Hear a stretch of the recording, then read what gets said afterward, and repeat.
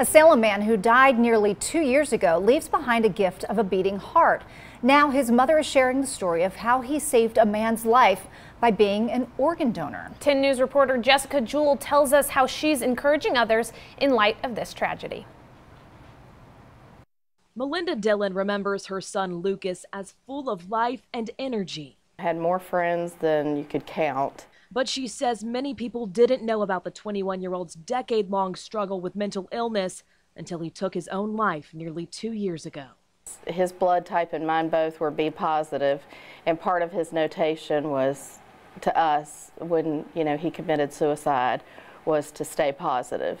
Melinda got that message tattooed on her wrist along with Lucas's heartbeat. It's been hard. It's hard to stay positive. And she took it a step further, deciding to share her son's story of organ donation. I think that's what we as his family want to see happen. We want other people to realize, you've got to do something for somebody. If you can make a difference for one person, that's all that matters. For Lucas, that one person is Dave. Well, if it wasn't for them, I wouldn't even be talking to you right now. Lucas's heart now beats inside the chest of a 56-year-old Navy veteran who was suffering from congestive heart failure. I was gone, dead gone, I wasn't supposed to be here. Before Lucas, I wasn't supposed to be here. Melinda reached out to Dave, and months later they met in person. All right, there we go. That's when she and her family were able to hear Lucas's donated heart beating in Dave's chest. That heart started out in me. And Lukey's love, because of that heart, is just continuing to beat every single day. That familiar heartbeat created a unique bond. He's just another member of our family now. How thankful are you? Every day.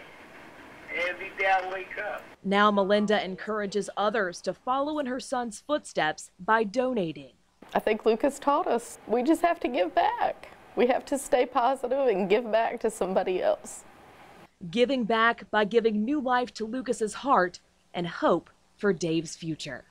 Jessica Jewell, 10 News, working for you.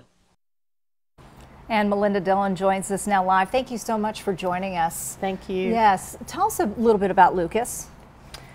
Lucas was a young man who was full of life, full of energy, had more friends than you could count, was always into something, doing something fun.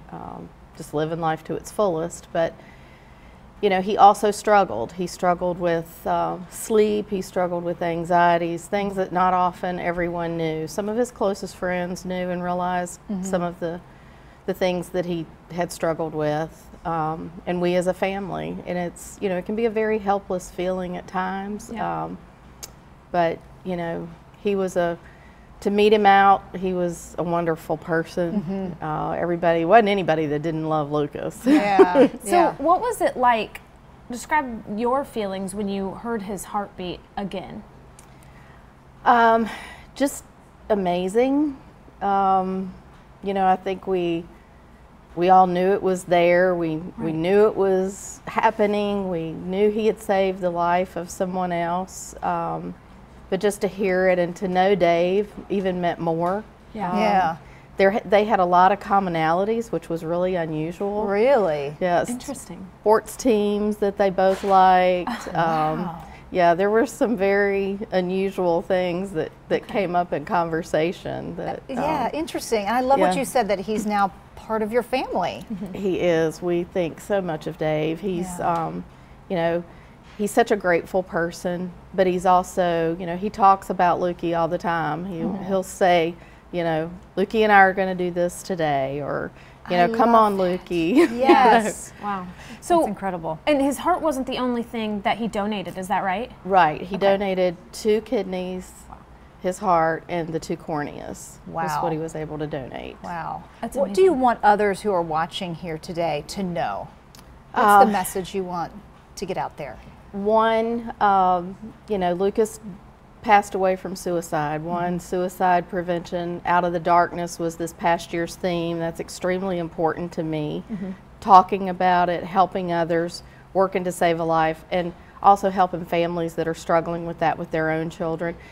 or family members as far as that goes, and donate life. Please be an organ donor. Yeah. You know, it's so important how we can save so many lives through just one organ, and you know. And it was simple because Lucas signed up through just when he got his license. Is that right? He did. Okay. He did. He So just became a a simple donor then. decision like that.